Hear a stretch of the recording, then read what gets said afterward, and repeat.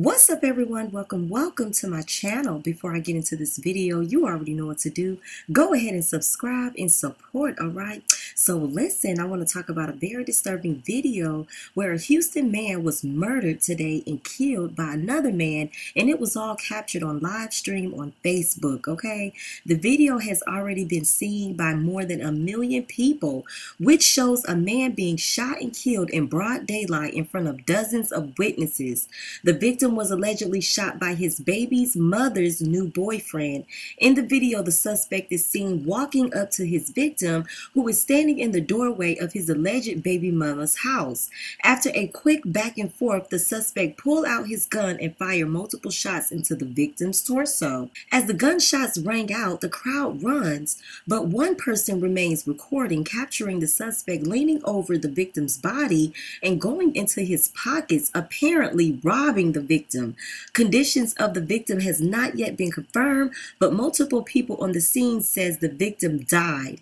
At this time, no arrest has been made. So after watching, I was shocked at how he did not care about taking a life and how he was so bold to do it right in front of people with the cameras rolling. The woman in the video, you guys, is just as guilty as the person who pulled the trigger because she pointed the victim out. She came to the victim's home and she was hyping the suspect up to do something to the victim, and he did. He shot him. Then at the end of the video, she says, "I didn't know he was going to do that." Well, it's too late now, okay? My thing is, why do people keep on incriminating themselves with these live streams, okay? But although I do believe her when she says at the end of the video she did not think he was going to do that, I do have to ask this man, why did you not just use your fist and fight the old-fashioned way? For this black man to just walk up to him on his own free will and shoot another black man does not seem like someone who was influenced by a black woman, okay? Because that's what everybody keeps saying. They're blaming the black woman because this black man shot him. Don't blame the black woman. This suspect, okay, walked up to this man on his own and shot him at his own free will, okay? He was a cold-blooded killer. Black people are doing the work for the police and the KKK. They are sitting back and laughing at the black community because we are killing each other. We are our own worst enemies, if you ask me. This is disgusting, and the children are the ones who are most affected. They grow up in single-parent households and in poverty because black people can't come together in unity. But this is happening every day where black men are killing each other by the dozens at an alarming rate all across America.